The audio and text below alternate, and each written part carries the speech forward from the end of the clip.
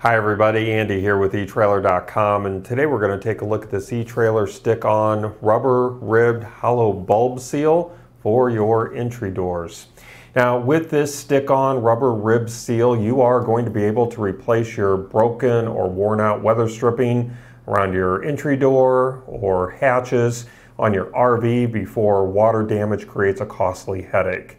This ribbed pattern is going to help funnel moisture and debris away to help keep your seal lasting longer.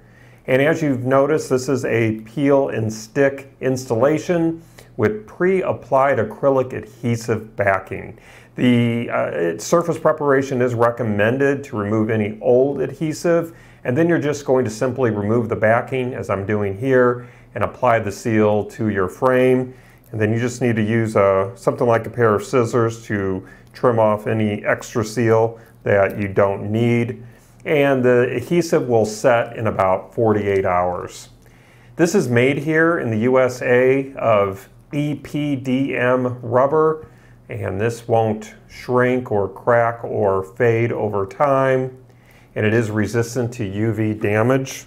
Retrieving my ruler here, let me go over some dimensions that might prove helpful for you. Looking at the width, we are sitting right at 5/8 of an inch wide.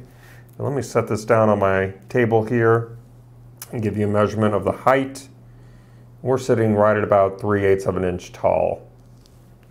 Now what I have here on my table is a 15-foot long bundle, and we do also offer this in a 25-foot and a 50-foot option. So depending on the length that's going to work best for your application, just take the item number that you see there on your screen and input it into the search field of our website, and that will take you to the length that you are looking for.